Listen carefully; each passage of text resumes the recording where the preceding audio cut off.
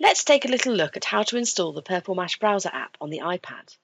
We'll start by opening up the App Store and typing Purple Mash into the search. When the search results come up, I can see the Purple Mash browser and tap on Get.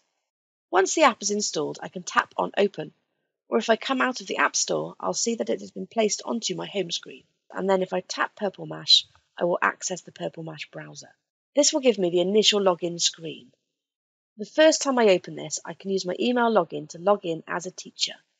When I enter my email address and password, it'll automatically identify which school I'm part of and log me into my area in that school. When I'm logged in, I can look to the top of the screen and I'll see a cogwheel. I can use this to change the settings. Here I can see the address of the start page for the app. Beneath this, I can see 3 buttons. I can use these buttons to set the start page address. I can set it to the general Purple Mash homepage as it was when I first opened the app a moment ago. Or I can set it to my school's quick login shortcut. Or I can set it to my school's Purple Mash portal. I'm going to choose to set it for the quick login shortcut, and you'll see the address at the top changes. Now I've done this, I can go up to the admin menu and I can tap on Log Out. This will log me out, and as you'll see, it's loaded the guest user quick login shortcut. I'm going to close the app. Now, when I re-access the app, it'll automatically open on the quick login shortcut, and the children can tap on the guest user at the top and choose their class and their name and pop in their password to log in.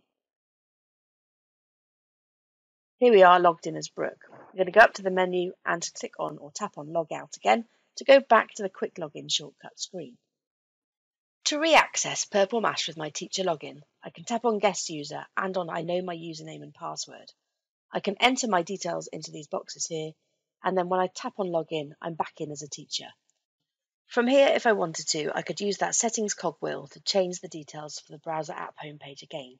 If I was to tap Set it to my Purple Mash portal and log out, it will take me to the login screen for my portal rather than the quick guest login shortcut.